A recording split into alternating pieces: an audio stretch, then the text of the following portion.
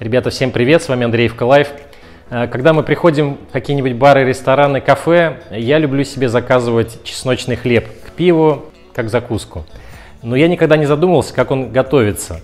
И я специально озадачился этим вопросом, нашел отличный рецепт, которым я хочу с вами поделиться. Давайте посмотрим ингредиенты. Итак, основной ингредиент — это у нас багет, но багет необычный, он как бы в виде чиабатты. Не как обычный французский багет. Этот вариант у нас будет предпочтительнее, так что имейте в виду.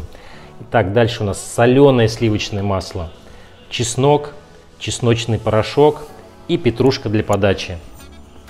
Приступаем.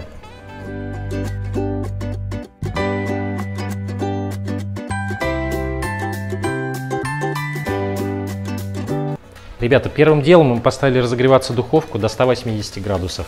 А дальше мы начнем с чеснока. Чеснок нам нужно мелко порубить, измельчить, как хотите.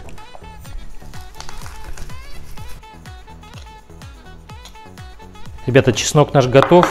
Теперь отправляем к нему размягченное наше сливочное масло соленое, как я уже говорил. Сюда же добавляем сушеный чеснок гранулированный. И все перемешиваем.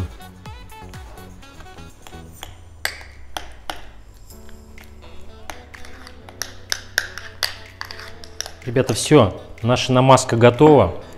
Теперь берем наш багет, и нам нужно его разрезать вдоль, пополам.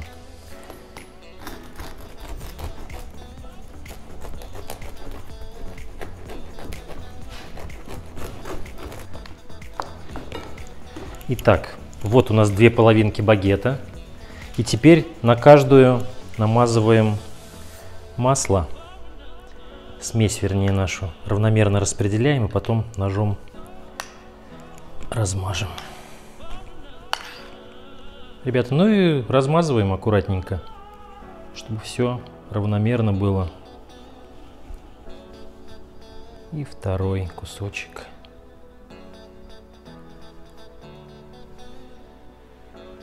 Ребята, наши багетики готовы, и мы их укладываем вот на противень, устеленный фольгой. И ставим в духовку, которая, как я уже сказал, разогрета у нас до 180 градусов на 10-15 минут. Дальше увидимся. Ребята, ну и пока наш хлеб стоит в духовке, мелко порубим петрушку.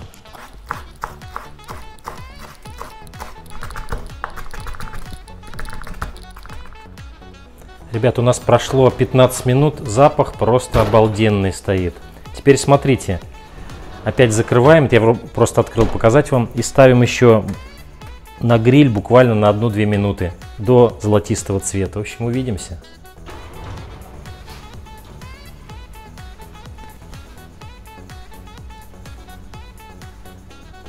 Ребята, посмотрите, какая красота получилась. А запах, если вы могли через экран почувствовать, обалденный просто. В общем, сейчас берем.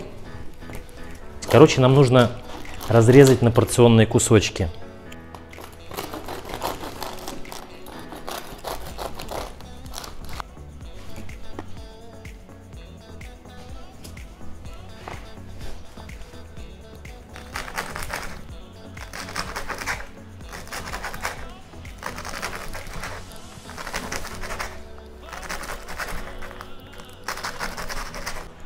А хруст какой стоит, слышите?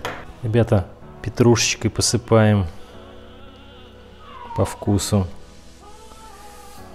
Все, смотрите, я себе налил уже пиво, как же без пива, такая дегустация. И беру наш хлебец.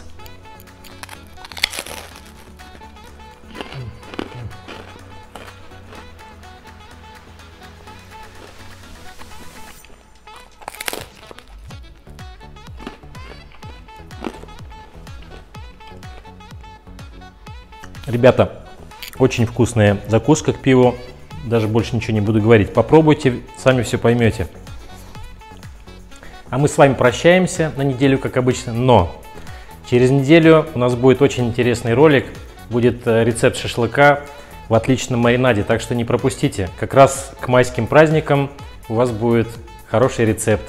Так что через неделю увидимся. Всем здоровья, всем пока!